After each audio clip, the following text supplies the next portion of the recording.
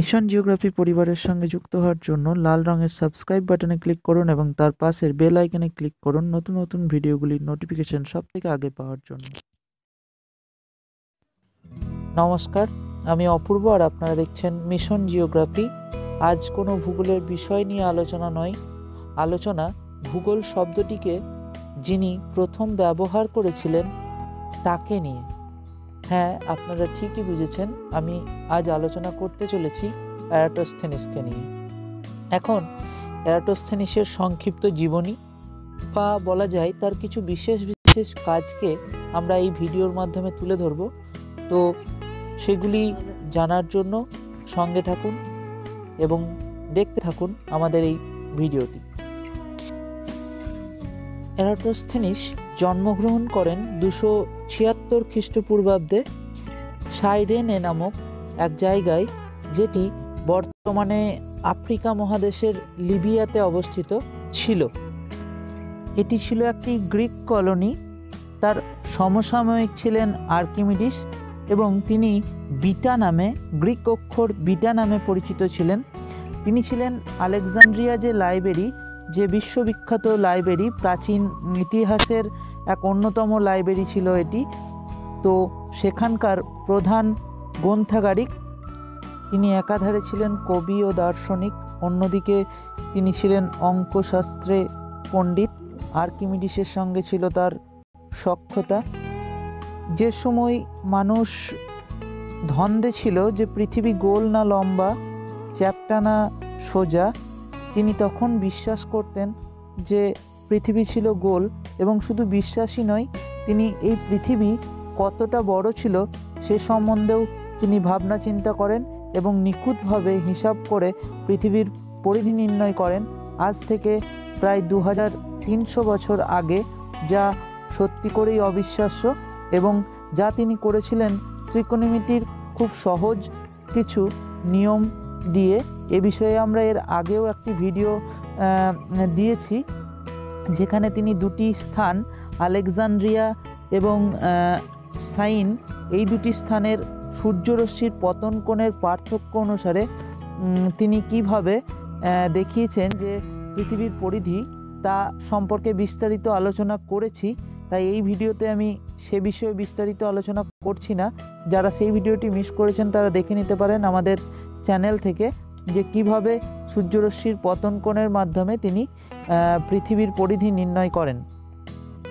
অঙ্কশাস্ত্রে তার অন্যতম অবদান হলো মৌলিক সংখ্যা খুঁজে বের করার এক সহজতম পদ্ধতির, যা সিভ অফ এরাটোস্থেনিস নামে পরিচিত, বা আমরা বাংলায় বলতে পারি এরাটোস্থেনিসের ছাঁকনি।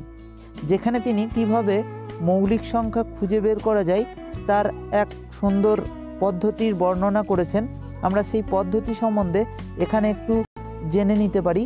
এখানে তার জন্য আমি 2 থেকে 100 পর্যন্ত সংখ্যা নিয়েছি। এখান থেকে কিভাবে আমরা মৌলিক সংখ্যা বের করব তার জন্য সিভ অফ এরাটোস্থেনিস পদ্ধতির সাহায্য আমরা নেব। তো প্রথমেই তিনি মৌলিক সংখ্যা খুঁজে বের করার জন্য মৌলিক সংখ্যা না খুঁজে যৌগিক সংখ্যাগুলিকে বাদ দিয়েছেন, যা তুলনামূলকভাবে অনেক সহজ কাজ। এখানে আমরা দেখতে পাচ্ছি 1 থেকে 100-র মধ্যে প্রথমেই 1কে বাদ দিয়েছি আমরা, কারণ 1 মৌলিকও নয় এবং যৌগিকও নয়। এই ছকটিকে বুঝতে আমরা একটি অন্য চিত্রের সাহায্য নিই, তাহলে হয়তো সহজভাবে বোঝা যাবে। তো 1 আমরা প্রথমেই বললাম বাদ পড়েছে, কারণ সেটি মৌলিকও নয় এবং যৌগিকও নয়। 2 একটি মৌলিক সংখ্যা, কিন্তু 2-এর যারা গুণিতক যেমন 4, 6, 8, 10 এগুলি কিন্তু এক একটি যৌগিক সংখ্যা, তাই এগুলিকে আমরা বাদ দিয়েছি। 2-এর পর আসে 3। 3 একটি মৌলিক সংখ্যা, কিন্তু 3-এর যারা গুণিতক যেমন 6, 9, 12 এগুলিকে আমরা বাদ দিয়েছি, কারণ এগুলি হলো যৌগিক সংখ্যা। 4 আগেই বাদ পড়েছে, কারণ তা হলো 2-এর গুণিতক। এবং 5 একটি মৌলিক সংখ্যা, কিন্তু 5-এর যারা গুণিতক যেমন 10 আগেই বাদ পড়েছে 2-এর গুণিতক হওয়ার কারণে। 15 আগে বাদ পড়েনি, কিন্তু 5-এর গুণিতক হওয়ার কারণে সেটি একটি যৌগিক সংখ্যা, অতএব সেটি বাদ পড়েছে। এভাবে আমরা 15, 20 এইভাবে আমরা বাদ দিয়েছি। 5-এর পর আসে 6, যা আগেই বাদ পড়েছে। 7 একটি মৌলিক সংখ্যা, কিন্তু 7-এর যারা গুণিতক, যেমন 14 আগেই বাদ পড়েছে কারণ তার 2-এর গুণিতক। 21 আগেই বাদ পড়েছে কারণ তার 3-এর গুণিতক। এভাবে বাদ পড়েছে, কিন্তু 49 আগে বাদ পড়েনি, কিন্তু 7-এর গুণিতক হওয়ার কারণে 49 বাদ পড়েছে। 77 বাদ পড়েছে, এভাবে আমরা বাদ দিয়েছি। 8, 9, 10 আগেই বাদ পড়েছে। এখন প্রশ্ন হলো কত দূর এভাবে নেব। এটা ডিপেন্ড করছে আমরা ঠিক কত দূর থেকে কত দূর মৌলিক সংখ্যা বার করব। যেহেতু এখানে 100 পর্যন্ত আমরা বার করছি, তাই সব থেকে বড় সংখ্যা 100, তো সেই বড় সংখ্যার স্কোয়ার রুট করব। 100 যদি স্কোয়ার রুট করি দাঁড়ায় 10, অর্থাৎ আমরা এইভাবে যে যৌগিক সংখ্যাগুলি বাদ দেওয়ার প্রক্রিয়া করব সেটি 10 পর্যন্তই করব, তারপরে আর দেখব না। যা বাদ পড়ে থাকবে সেগুলিই হবে আমাদের পাওয়া মৌলিক সংখ্যা। এখানে আমরা 10 পর্যন্ত দেখে নিয়েছি, অর্থাৎ বাকি যে সাদা অংশগুলি রয়েছে সেগুলি হলো আমাদের পাওয়া মৌলিক সংখ্যা। তিনি এরাটোস্থেনিস, তিনি জিওগ্রাফি শব্দটি প্রথম ব্যবহার করেন।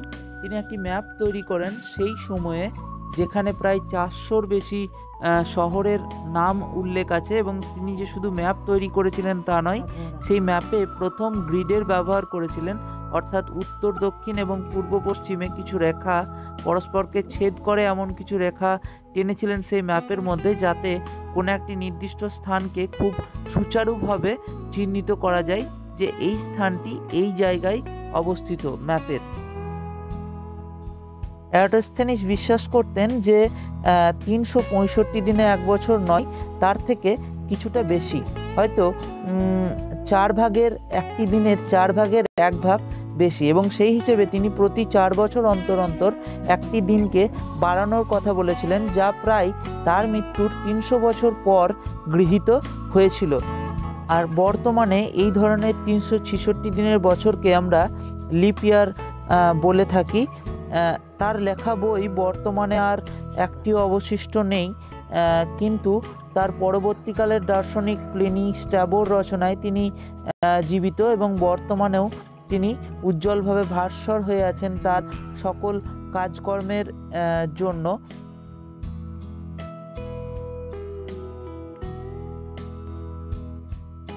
তিনি এও বিশ্বাস করতেন যে পৃথিবী তার অক্ষের সঙ্গে কিছুটা হেলানো অবস্থায় রয়েছে। সত্যি করেই তিনি এক অবিস্মরণীয় চরিত্র, এক অবিস্মরণীয় মানুষ ছিলেন তিনি।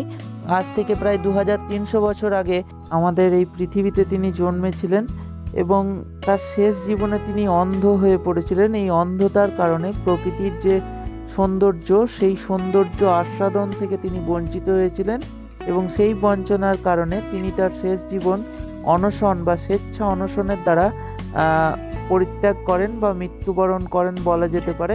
194 খ্রিস্টপূর্বাব্দে তার মৃত্যু ঘটে।